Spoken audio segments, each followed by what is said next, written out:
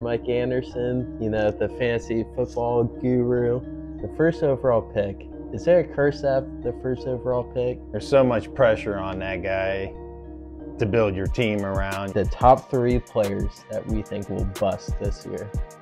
Bust, I'm a little worried about Kelce. What you just said is one of the most insanely idiotic things I have ever heard. So now we have the top 3 league winners. Towards the end of last year, he just was all over the place, and he's a pretty good receiver. Yeah.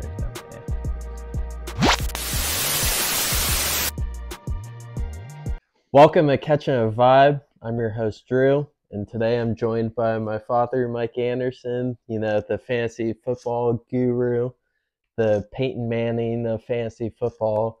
Guys, the #1 seed in the regular season, then just crumbles at the end. How are you feeling, Dad?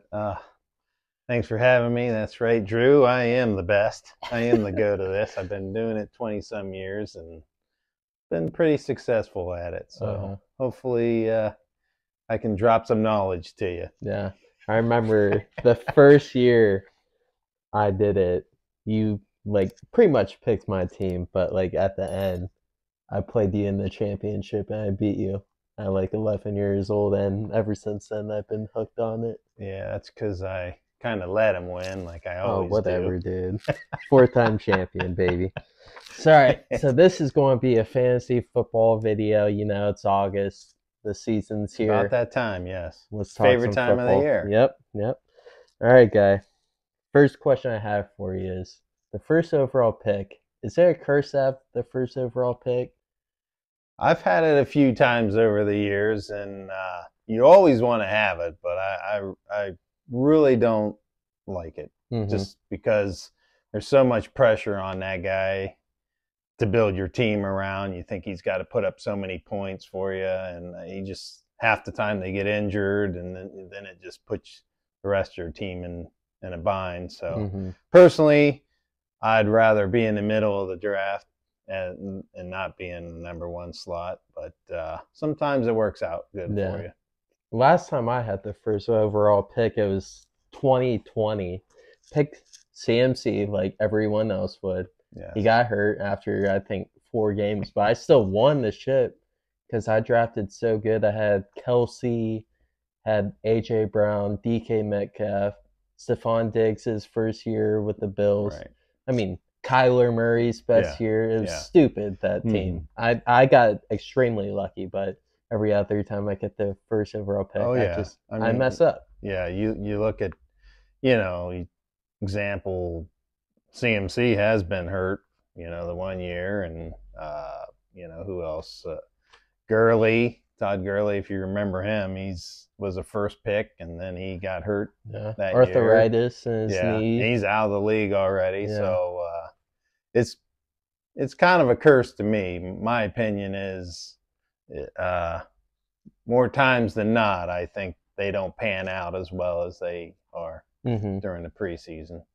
And some of the stats I had. So Jonathan Taylor last year was the first overall pick. He only scored 118 points. He was the running back 33. Oh, yeah, and he was overwhelming #1 pick. I've never seen so many people it's not even a thought. Right. I'm just picking him, and, and he busted out for you. I was never too crazy about Jonathan Taylor being the first overall pick. Well, to tell you, I had the #1 pick in the one league. Oh, yeah? And everybody's Jonathan Taylor. I picked CMC, and he ended up playing most of the year. Yeah. And he got traded to the 49ers, and then he went bonkers there. But, it's scary. Yeah, then CMC 2021 scored only 90 points, RB 44. Then 2020, most of you guys drafted CMC again. He scored 73 points that year, RB 51. Then 2019, most of the mock drafts I saw had Zeke getting drafted first, or Saquon. Zeke finished the 4th best running back. I mean, that's a win, honestly. Yeah, right. If you get I'm not saying every year, but some of the times, they don't live up to the hype, I should say. Then Todd Gurley was 2018, and he finished as RB1. Right. Yeah. So yeah, I personally would rather have a middle or the back end. Just it's so scary to pick that first pick. Yeah. Justin Jefferson's the projected. Yeah, he's the overall number one, and do I think he is deserving of it? Yes. I mean, he is the biggest part of their game plan is throwing the ball to him. I mean, in a PPR format, I mean, you can't get away from it. You got to pick him. All right. So now we're going to the top 3 players that we think will bust this year. All right. Well, for me, my number 3. Hate saying it, but I got Josh Jacobs. Just last year, he played over his head. He played so well. I mean, it's just so hard to be a running back in the league nowadays, getting that number of carries. He had so many touches, led the league in rushing. He was just so into the game plan. Now with all the stuff going on and the contract dispute and not getting paid, they're going to stack the box. Who knows what Jimmy Garoppolo is going to bring. Right. I just think overall the Raiders are going to be down. So I think I got Josh Jacobs as my number 3. This might be a shocker because you see all the draft boards out there. My overhyped player, I'm going with Bijan Robinson. I just think that they still have Cordell Patterson, who 2 years ago was tops. I mean, he was very good, and he got hurt. They brought in Tyler Algier. Yeah, and he had a great year. Yeah. I mean, he almost did he run for 1,000 yards or something? I mean, he had an outstanding year. I just think he's going to be slow out of the gates. And for you to pick him in that top first round, I don't know if he's going to produce the number of points per game for you. I mean, he might be great in the playoffs. Towards the end of the year, he might turn into be something good. But I can't pick him in the first round. I'm going to let somebody else pick him. He's going to be that landmine for somebody else because I'm just not believing the hype in him. He hasn't hasn't played one season in the NFL. So, you want to go, or do you want me to just stay with my list? I can do. So number 3, this isn't a big surprise. Kyle Pitts, a Falcon. I don't trust Desmond Riddler. Yeah.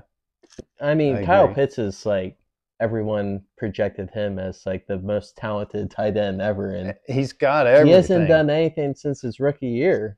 Now, and you could be right. It's the quarterback play that's keeping him down. I mean, he's got all the physical attributes. I mean, size, speed, right, hands. I mean, this guy jump ball is Randy Moss like for a tight end. Yeah, I think next year we'll see.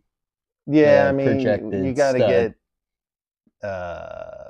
Ritter a season in, so you see what kind of quarterback he is. Because he's for sure.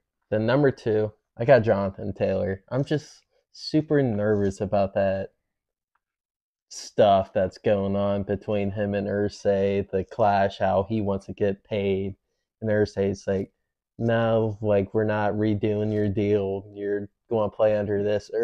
And they're even talking about putting him on the non-injured list and not paying him. Yeah. If he decides to keep acting like this. It's unbelievable the devalued the running back position has been. I mean, in the fantasy world for the last 20 years for me, it's been the hot spot. You've always wanted to get the running backs, and now it's scary. I don't even know if I want to go with a receiver or a running back. It's all receivers to me. So I agree with you on Jonathan Taylor.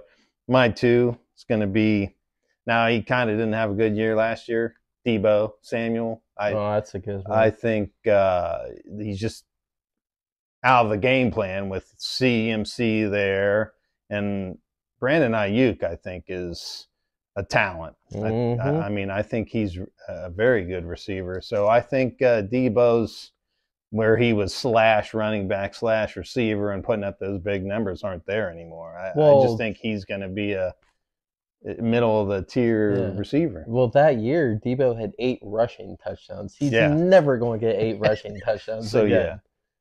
Is picking him as an early round receiver, I think he's not there.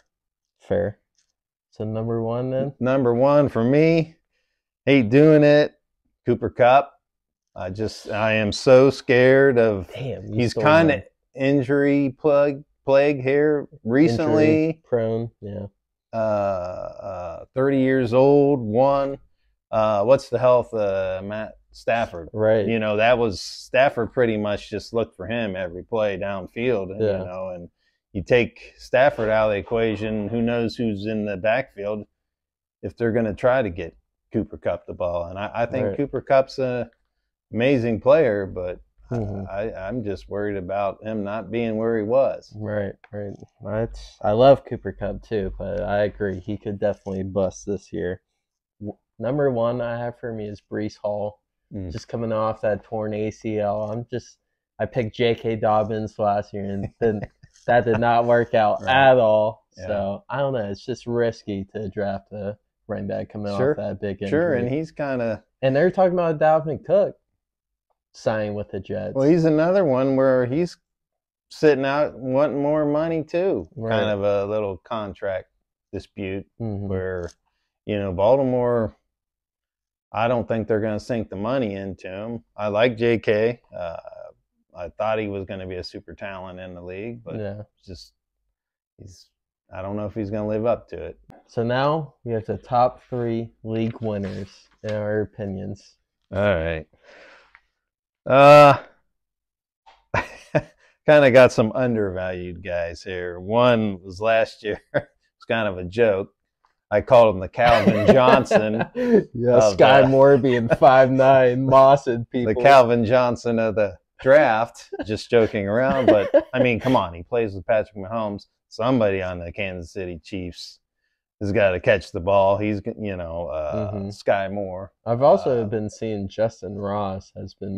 He's been looking good, but I think Sky Moore's kind of getting that little bit of push. I know he's not 6'4", like Randy Moss, but he's kind of an undervalued guy that I would later rounds if he's still there. You know, he's worth a flyer. A flyer. The other guy is Jordan Addison from the Minnesota Vikings. I just think that JJ just commands too much coverage on his side of the field. That's going to allow this guy who's got top end speed to get open. And I think he's going to be a little more in the gameplay than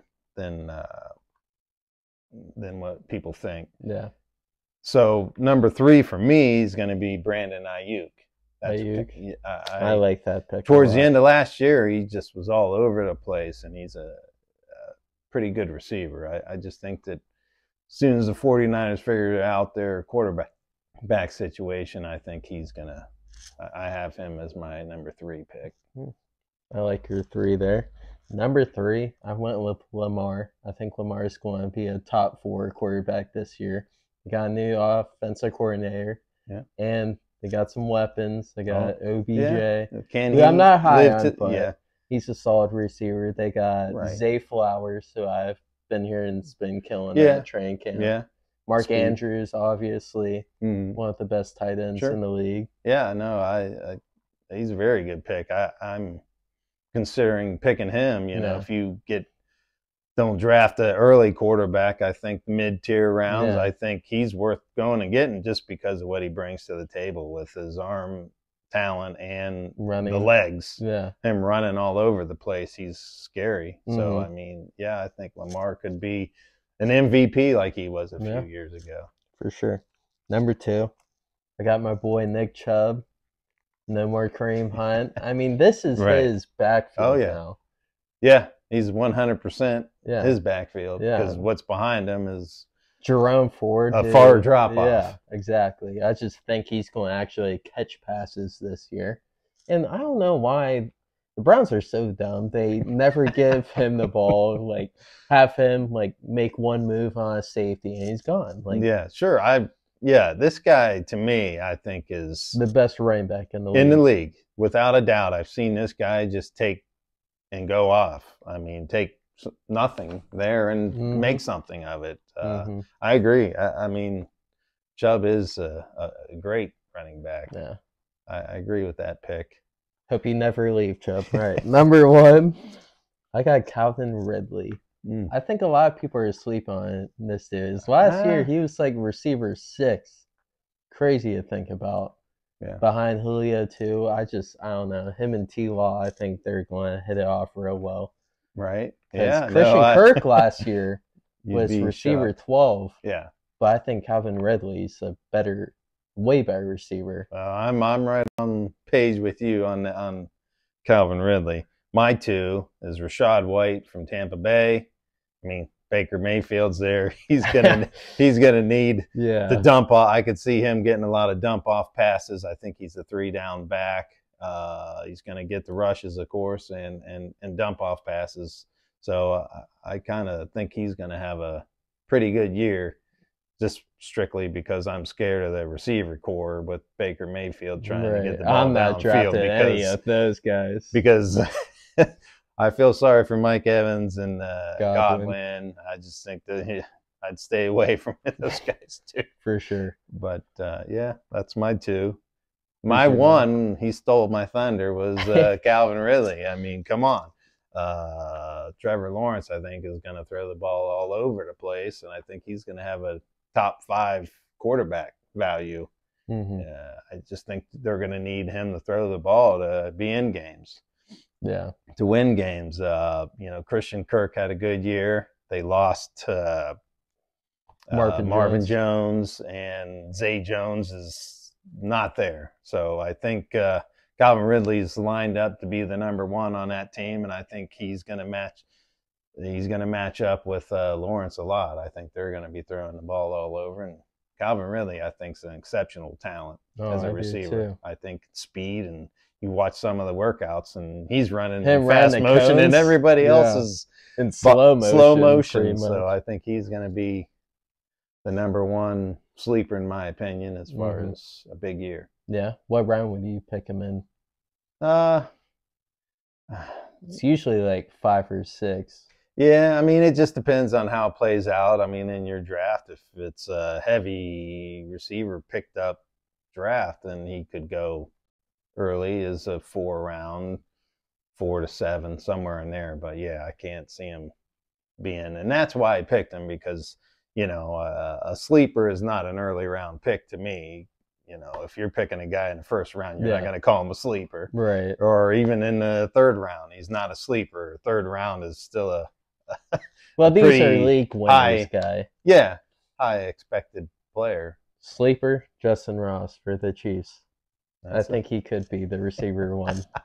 Other than Megatron on the team, I think they'll be fighting for that. Well, somebody's going to have to put up some numbers for Kansas City. Yeah, except for Kelce. Be dominating. The GOAT. Right. So, we talked about, earlier just about busts. I'm a little worried about Kelce. I just think that, I don't want to call him an all-around bust, but we got to have these receivers come out and play. Yeah.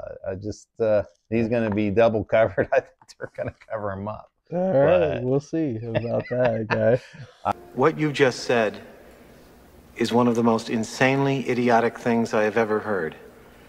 At no point in your rambling, incoherent response were you even close to anything that could be considered a rational thought. Everyone in this room is now dumber for having listened to it. I award you no points, and may God have mercy on your soul. I don't know.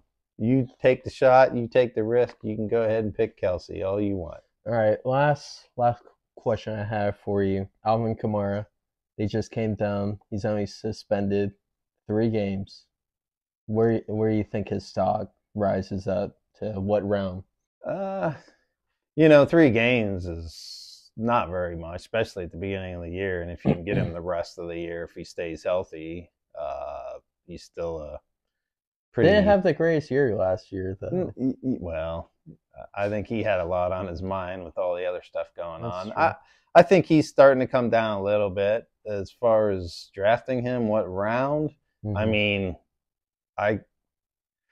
fourth round. I couldn't see him going any earlier than that. I mean, to me, it doesn't worry about missing 3 games because the way the running backs get banged up and hurt and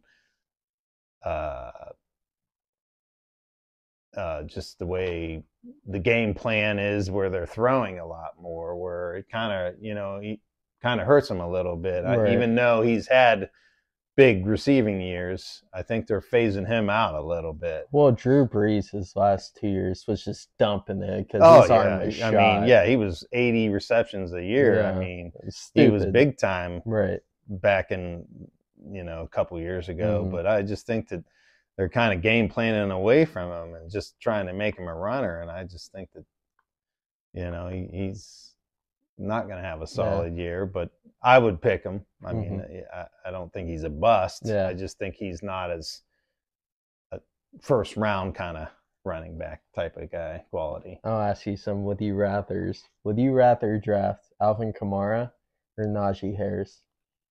Najee Harris. I'm kind of high on him this year. I think that there's nobody behind him, right? So this guy is in the backfield 100%. I'm not worried about some other guy nipping at his heels trying to steal plays from him. So he's getting your touches. I think the Steelers are going to be a little bit better. They're going to be throwing the ball, getting down inside the red zone. They're going to pound the ball with him. He's still, I think, a pretty good running back. So my choice is Najee. Would you rather Alvin Kamara or Jahmyr Gibbs for the Lions? That's not seeing Gibbs at all. I mean, I don't know. He's been pushed real heavy coming into the season, but I'm still going to go with Kamara because they invested a lot of money in Montgomery getting in there. I mean, I just Jamal don't see Williams him. is with the Saints too. I know, but I just think that he's going to I don't like Gibbs as much as Montgomery. Okay, that's fair. Well, guy, that's all I got. Thanks for coming on, man. I appreciate it. No problem. I'm just happy I could teach you a little bit something about this fantasy football world. I think the Padawan's becoming the master now. But right. Thank you guys so much for watching. Make sure to like and subscribe, share, do it all. We'll see you next time. Peace.